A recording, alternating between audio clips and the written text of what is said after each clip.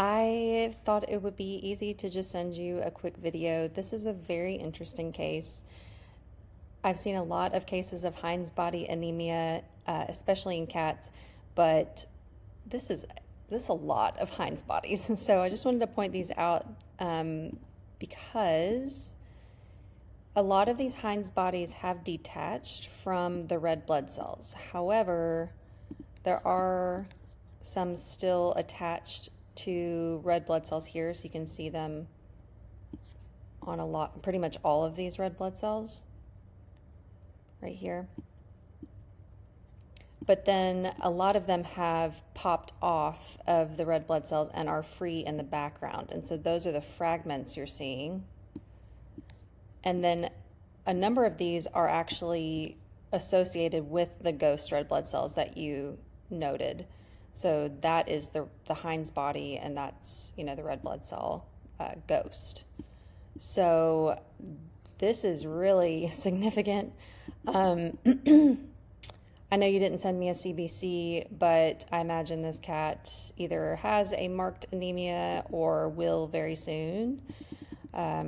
So I didn't see anything else in here of particular concern. There are a few granulated lymphocytes. Where was that? Yeah. Right here, little granular lymphocyte.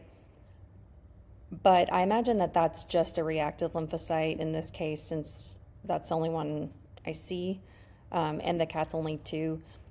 They can get severe oxidative damage like this secondary to neoplasia of any type, but lymphoma being one of them, and granular lymphoma, of course, is a type of lymphoma that cats can get, but that's more typical in older cats. So unless this cat has a history of, some clinical signs that are suggesting he has lymphoma, I imagine those lymphocytes in particular are insignificant. But yeah, they need to figure out why the cat has such severe oxidative damage. So toxins being my number one thought process here because of the young age of the cat. So Tylenol, so acetaminophen, onions, garlic, exposure to anything like that. And then there are some weirder ones for cats that dogs are more likely to encounter, in terms of toxicity that could cause this, like zinc toxicity and other oddities in terms of, but I'll write all this up in the report. But very interesting case. So I hope that helps.